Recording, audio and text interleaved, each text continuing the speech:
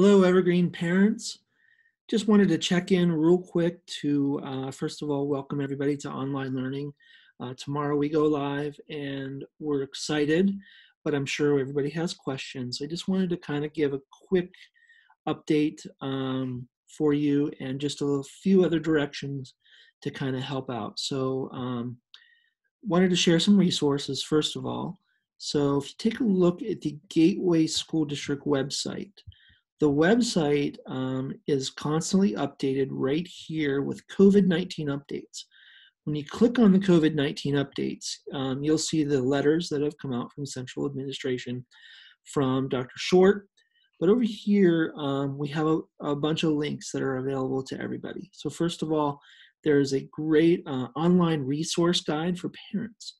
And this was made to kind of help answer a lot of questions that everybody has, including questions about Google Classroom, expectations, student attendance. So I just wanted to clarify a couple things. If you look at the Google Classroom section, there are lots of directions on how to access Google Classroom, how to log in, and I'll go over that in a second.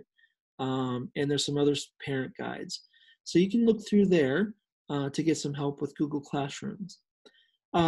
Expectations. This is kind of what to expect. Parents and students should expect to check every day, monitor skyward, pace yourself for the assignments, email your teachers if you have any questions. We're all here to help. What can you expect from the teachers? You can expect that they're going to post messages to the Google Classroom. They're going to post assignments by Monday at 8 a.m., provide feedback to the assignments, and be available. Also, student attendance. That's a question that a lot of you have asked. If your child's not going to be able to engage in any online activity during a certain day, for whatever reason, there's a form that you fill out. You just go here to the Google form and you fill it out and submit that. And of course, there's some resources with Envision.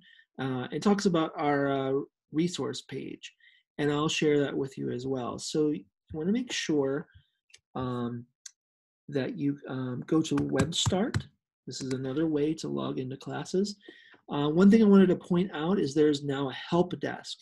Any technology questions or technology needs, you're just going to click here in the help desk and you're going to have your student log in right here and submit those questions.